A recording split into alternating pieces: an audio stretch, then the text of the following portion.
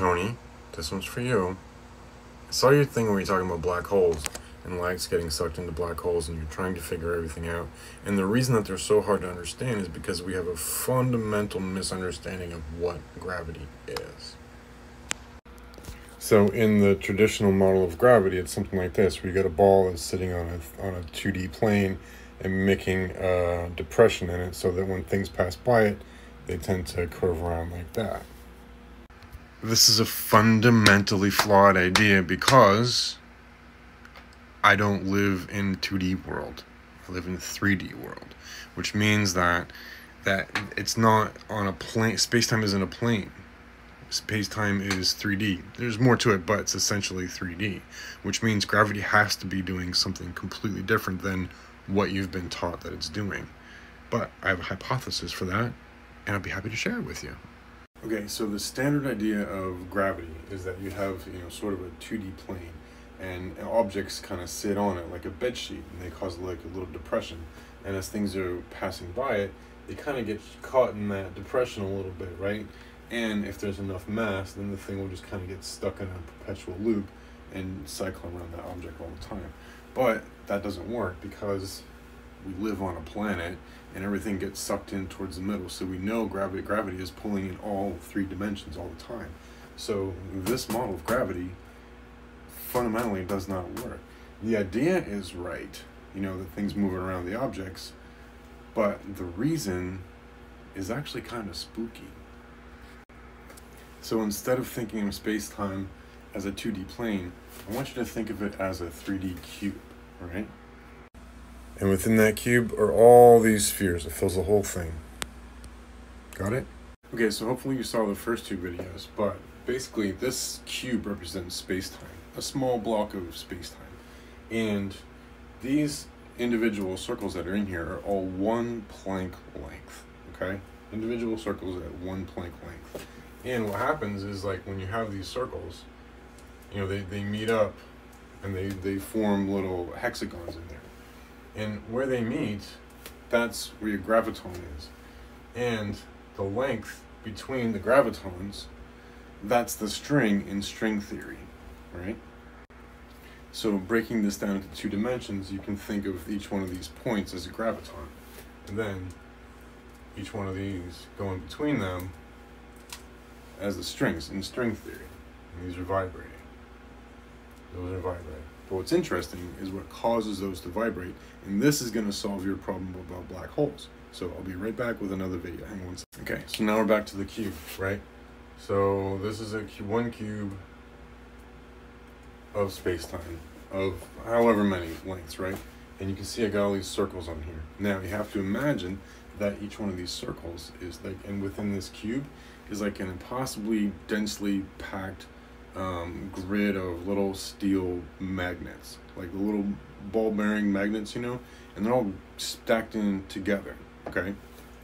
And each one of them has, you can't really see that, has a positive and negative charge, which keeps them interlocked. If you look up quantum foam, this is where I got this idea from. The problem with quantum foam idea is that they don't give it a charge, so it ends up being like this amorphous blob that's flopping all over the place, and it's kind of useless. But if you give each of the nodules within the quantum foam a positive and a negative charge, then they become an interlocked grid, which becomes a localized, stable spacetime. So this is where it gets a little bit creepy and addresses black holes, okay? Because let's imagine for a second that we have a photon. Now we know that a photon isn't really a thing. We know that a photon is only energy, right? It's not actually a particle. It's more like an energy potential that's like traveling through space at the speed of light, right? And it's coming through space-time.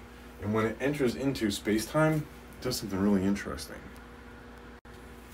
So as these photons are traveling, now this is just like a single row of those individual quantum foam nodules, if you will. As it's going through here, it puts a tension on those two. It excites the space-time and tries to pull itself apart, right? And it creates a negative magnetic charge within there. And that negative magnetic charge tends to draw other things into it. Okay, so now remember that where these things are touching, like in here is going to be your gravitons, right? And in between there is going to be the string.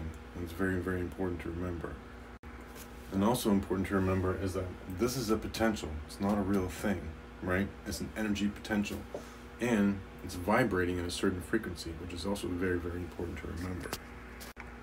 So as the photon is passing through space-time and running past those strings, its vibration frequency is being picked up by the vibration frequency of the strings themselves. And they're vibrating. And once it creates a resonance pattern, guess what it does? It starts attracting to itself other frequencies that are like it. And these photons, because they're energy, start compiling into atomic structures which are similar, which start compiling more atomic structures which are similar, and then eventually become molecules. Okay, so now we're back on space-time again, but I'm not going to draw all those circles again because it takes a while. So imagine that this is full of circles, and what I want you to imagine is a TV screen, with individual pixels, right? And what's happening is that the atoms are passing through it, but instead of being a two-dimensional TV screen, it's a three-dimensional TV screen, and the individual pixels are one Planck length links between gravitons and strings, okay? So that's kind of what's going on. So what's happening at the quantum level is as light is passing through and forming itself into atoms, and atoms are being refreshed, you're moving through space-time. So you are actually being refreshed as you're moving through space-time, which is a difficult thing to conceptualize. But here's what it does. It means 3D objects have gravity coming in all directions, which is what reality shows. It also means that the gravity that goes between objects in space-time is going to be pulling. I've got other videos that I've put together where I demonstrated this, but think of this as like a sock, right? So the gravity within space-time that are pulling on each other from two different objects is kind of like a sock. So in my video, I took like a tape measure and Doctor Who thing, and you put them inside a sock and you time and you spin them around.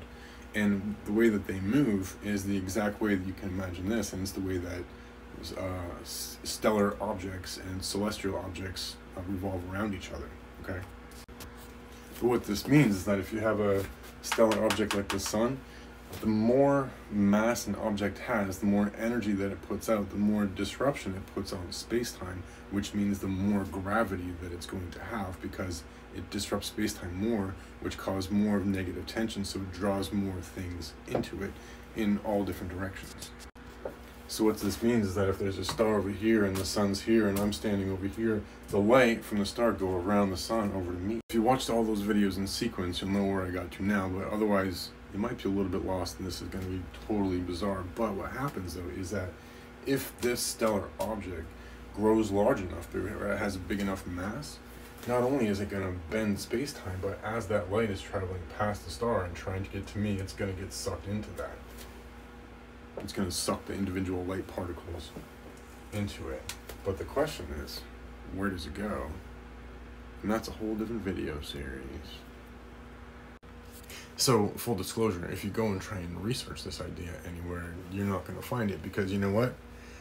It's my idea. And I've been trying to find physicists anywhere who would listen to this idea, because it's really the only thing that makes sense, and takes all the different things. And it also answers questions about consciousness and reality and quantum energy and where the black holes come from, and like all kinds of craziness.